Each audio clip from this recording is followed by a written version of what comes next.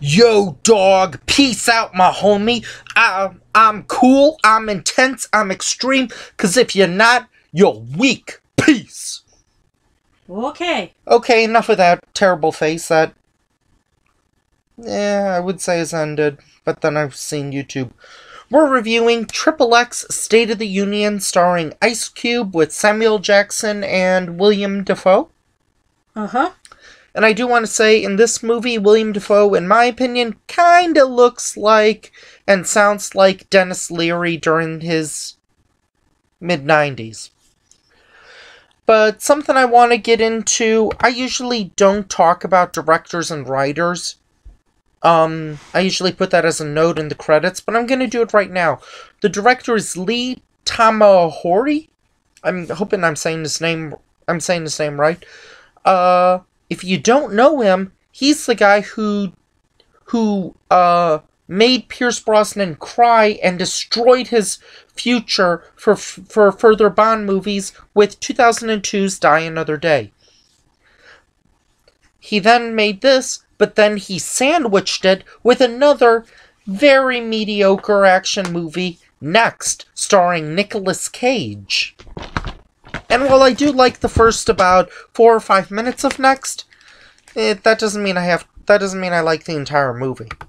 Okay. And the writer is Simon Kinberg. Are you ready to hear what he has done? Are you ready to hear what Simon Kinberg? I guess if you're ready to tell us. Well, this was his first movie, apparently, and he has since followed it up with Jumper, Okay. Abraham Lincoln Vampire Hunter, and Josh Trank's Fantastic Four. Okay. So, can we get to the movie? Have you told them what we watched yet, or no? I think I said we saw XXX2 State of the Union, and for my international viewer, XXX The Next Level. Okay.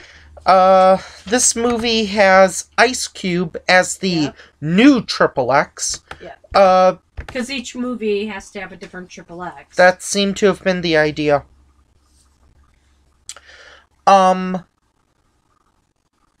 This movie, I feel like it kind of took some things from other movies.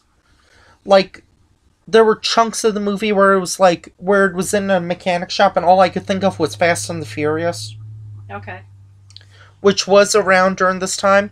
And I understand that this movie came out before Suicide Squad, but it kind of reminded me a little bit of Suicide Squad because they picked someone in prison and then they bailed him out and never to deal with the bad guy. Right. And the bad guy that he had broken his jaw before, William Dafoe. Secretary of Defense. Yeah, basically involves Ice Cube as a stunt guy. Well, he was very fit in this. Quote unquote as a stunt guy, because when they were talking about, hey, XXX, he did a bunch of stunts, he did a bunch of jumping and stuff, and he's like, I don't do stunts, I don't do dangerous things. It's like, why did they pick him? I don't know. Your code name is XXX. It isn't Easy Street.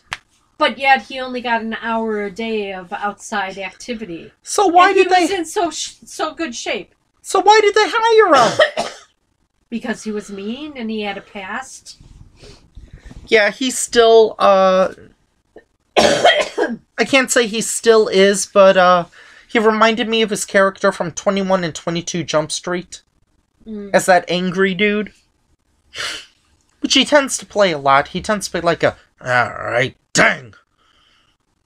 Get over here. Well, when they broke him out, he said he wanted to run the show. He didn't report to Samuel L. Jackson or the other guy. Samuel L. Jackson, I believe, reprising his role as his character from the first XXX. Yeah, didn't his name start with a B or something? I don't know. Well, now I can't add Well, music Ice to the Cube credits. was Darius Stone. Yeah. And William Defoe, Secretary of Defense. George Deckert, that was William Defoe. Let's move on. Okay. Ice Cube, he has, I think they tried to make this a catchphrase because they said it twice. He said, I want some fries and a shake. Yeah. He said that twice.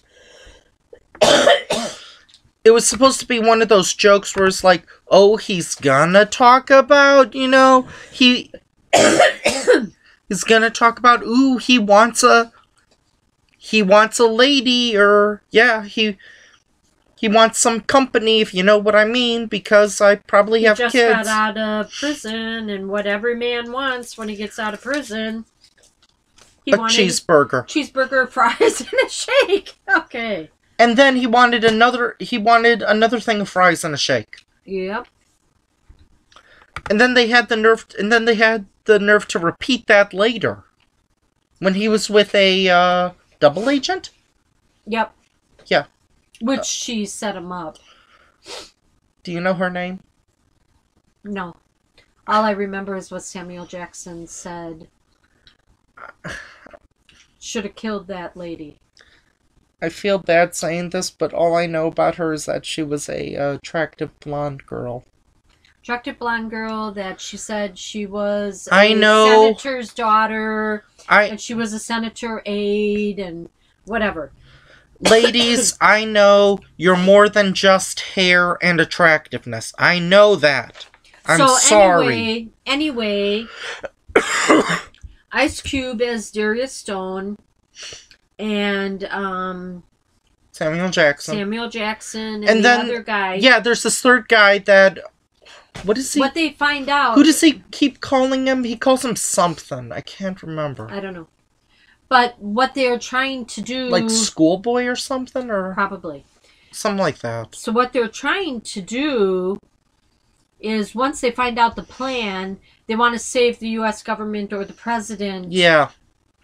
Because William Defoe wants to frame Samuel L. Jackson's character. Bennett was his last name? Was that it or something? I didn't know his first name. I asked you earlier. Okay. And then they wanted to frame him as killing the president. But then what they end up doing is they get on the presidential bullet train, which I didn't know that he had one. And so then it becomes live action with a helicopter and a car that it runs on the train, the rails. And then there was the tires. And then there was the moment that you were like, "Okay, I don't believe this." Yeah, most of the movie. No. Do you remember the first one? Because I wrote it down. What? It was the one with the speedboat. Oh. He uses a ramp to jump a speedboat. No, to jump a bridge. No, to land. It lands on the bridge. And then it causes like a collision or something. And then one of the cars gets caught on fire and then has to go into the river. It doesn't have to go. It kind of gets blown up and pushed into the river. There was something before that I also thought was interesting. It's not necessarily major to the plot, but he says, like, I'll take you to the safest place in the world. I'll take you to the safest place in D.C. And it's like kind of a... It's a chop shop. No, I was talking about the surrounding area. Ghetto? Like? Yeah, it's the ghetto.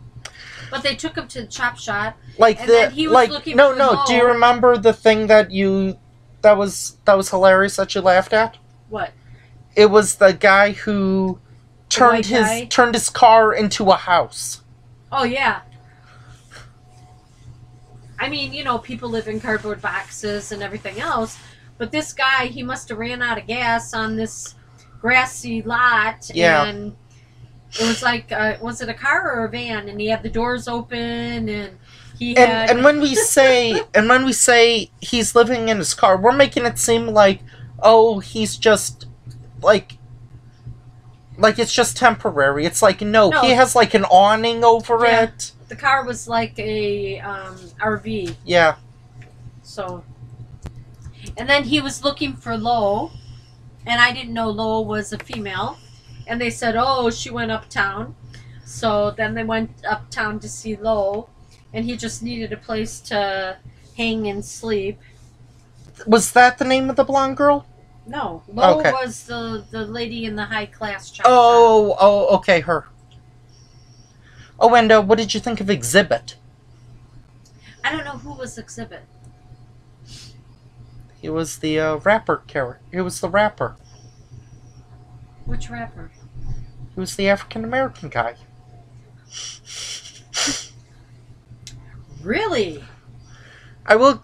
This movie, you know, similar to Fast and Furious, it does have a multiracial cast, and it doesn't bring attention to it, which is cool.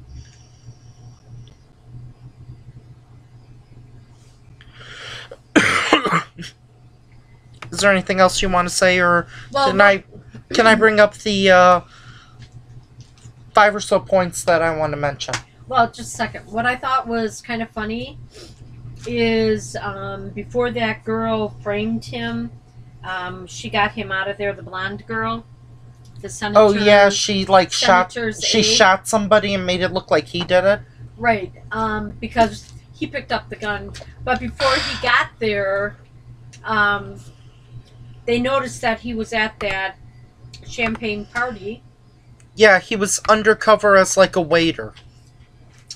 And the one guy said, we're looking for a black guy in a white tux.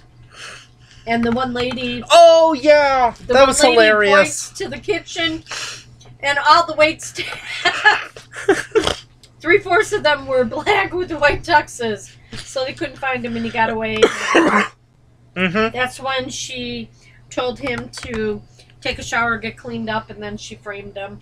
Yeah, that was pretty funny. And again, that's the other point where he said, like, can I have fries and a milkshake? Yeah. And he was heating up banquet frozen dinners and everything. So he was using it as a, for their heat thingy. Their heat, x-ray, whatever thing. Are there any other parts you want to bring up? Like the tank? Which one? The army tank. Oh. How he got in the army tank on the ship? Aircraft carrier? No, when he was, like, going over cars. Oh! When they they hijacked a tank. They put which we don't recommend, but it has happened before. Yeah, they actually jacked it up. Yeah. Like you're changing a tire. And then they got the 2 guys out of there. And then, yeah, they were driving the tank towards the White House. Or was it the White House, or what was it? The Congress, House of Representatives? Yeah, because the president was making a speech. So he doesn't make it at the White House. He does make it at one of the other houses. He does it, but then they cut his power, and so he gets escorted. Yeah. So anyway, what were your points? I wrote down some of the funny lines that I liked. Please, may I borrow your binoculars before I kick your teeth in? Yeah. And then the white guy was like, now that's a start. Because he wanted him to say please and be a team member or team player. Ice Cube is one of those people, he's able to get off, like, really dry lines. Yeah, okay. You said you had 5. What do you got else?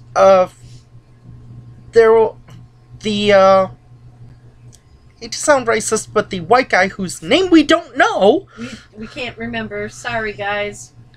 He was like, you want me to do all this computer hacking? It's more than, like, NASA, the IRS, and Congress combined. You want me to do all this computer hacking? Yeah. Okay. Hold my chips. So he goes and does it, and then he gets it. Are you going to talk about the cheese in the semi-truck? You can bring it up if you want. Okay, go on. What else do you got? No, go ahead, bring it up. Okay. So then this white guy, he seems to know everything that's going on from the NSA and the government and military and everything. And they were saying that they needed firepower. And he's like, oh, they just shipped that across the United States in unmarked trucks. So they used two attractive ladies, to stop the semi-truck. And the truck drivers, they thought that they were just hauling cheese for the government. And it turned out to have a secret compartment that was all of guns. They're like, oh boy. You were paying us to just do cheese? But it was funny, he said, I'm going to put up a fight. And then they shoved a gun in his face. Okay, the keys are in the truck. The brakes stick a little. Go ahead, man. Kay is not very familiar, but I do know that Ice Cube was in a band called NWA. And Ice Cube, he does this line. It's like, what did he say? He said, like, screw the police or to heck with the police. He said something like that. But I was like, why didn't you say F the police? Oh, is that in one of his songs? Yeah, that was like one of his main songs. In, Public Enemy? No, not Public Enemy. But yeah, NWA. I was right.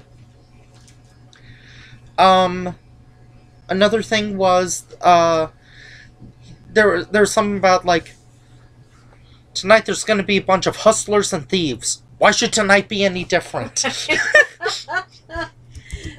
Yep.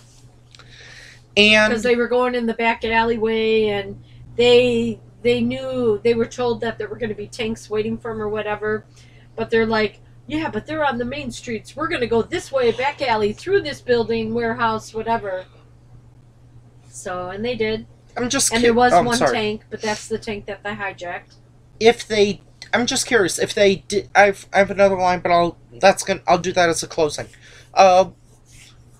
If they did continue this trend of having different XXXs, who do you think they would have picked for the next one? Yeah, because the first one they got Vin Diesel, kind of like a bald biracial guy. The second one they got Ice Cube, an African American. What about The Rock? I don't know who they would pick. I was gonna say they should maybe do XXX as a woman. It would be like maybe Atomic Blonde or Lucy then. Maybe. Well, they said that they'd have to go more extreme. Are there any other female action movies that have come out lately besides those? Wonder Woman, yeah. Well, yeah, I guess. I don't think she's tough enough. She said it, I didn't, and I didn't pay her to say it. Anyway, so would you well, we didn't say that he does end up saving the president. Yeah, well, that's kind of a given. And then the president does give the one gentleman from the FBI or NSA or wherever he's from that does join sides with Stone and with Samuel L. Jackson. They gave him a Purple Heart or something, or Medal of Honor or whatever. And then the president said, and for the unknown soldier, which we know was Stone, this medal is for him. So, but they did save the president, so it was a lot of action once you think about it. Mm-hmm. I mean, if they were trying to compete with other movies or whatever, there was more action in this than Last Airbender. Yeah. Not a difficult task. True. So, yeah, I would recommend it. It was totally different than what I thought it was going to be. I'd recommend it too. Ice Cube is pretty funny. He gives off some good lines. Samuel Jackson, is really more of like a side character. He's not like a main character. And there's a huge chunk of the movie where he just vanishes. Well, you think he's blown up in the house. Or he's just not in the movie a whole lot. It revolves around Ice Cube and the white guy and Low. And occasionally, like, some other people. But yeah, I would recommend the movie too. It's not a bad I don't movie. think I would. I don't know if I would pay for it unless you really like Ice Cube and you like the action. I would say He either had a great stunt double or he was in good shape. this would probably air on TNT like 19 times an hour, so. An hour. It was more than an hour long. Yeah, it was about an hour and 40 minutes, so it's a quick set. So, yeah, I would recommend this movie. Tune in next time where, you know what, Kay? What? I think we should celebrate our independence. All right. Fireworks and everything. So, until next time, I'm Coaster Cat, aka Roller Coaster Rider. And I'm Kay, and we'll catch you later. But I have one last question. What? Are you ready to crunk? Yeah. Bye. Bye. Ready.